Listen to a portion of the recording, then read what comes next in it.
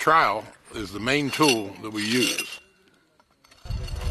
I started back in '82, and that's what they handed me was a trowel. And they like to have flat floors and straight up and down sides, and a trowel provides the best instrument to do that.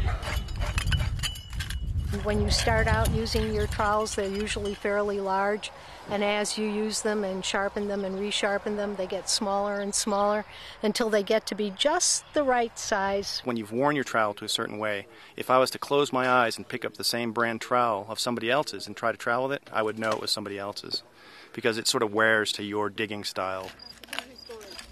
And you get very attached to your own particular trowel. You sharpen them in particular ways, and people just have peculiarities when they are using a trowel. This is my personal trowel. I've carried this one this one's only 30 years old. I kind of put a little native touch on mine. It's the elk antler tip.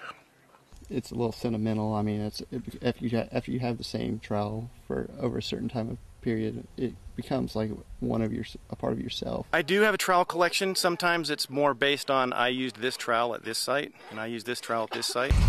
Well, it started as a trowel, but about 40 years ago. If I were to lose this on a site and an archaeologist were to dig it up years from now, they'd be able to tell a couple things out about me.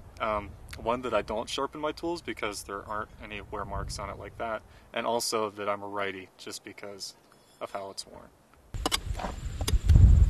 And everybody has their own take. Some people use the squared long trowel. Most people use a pointing trowel, small enough that we can be very careful when we're troweling, and then you're not disturbing any artifacts. I am a square point trowel guy. I love them. I used pointed trowels for a while at the beginning, but once I started using this square point in '76, I've stuck with it. So I use a 4.5-inch pointing trowel. It's the pointy kind, not the square kind. For gardening, I like the pointy one. Some of it's personal preference and some of it's loyalty. So I doubt Eric would be caught dead using a margin trowel. I call the square ones pancake flippers. I love giving people a hard time about that. There's a great debate. I mean, you'll go to archaeological conferences and you'll go to the bar and you'll see knockdown, drag-out fights between the Marshalltown wielders and those that use the Goldblatt. So go figure. If you want to be that nerdy, that's great. But I found what works for me.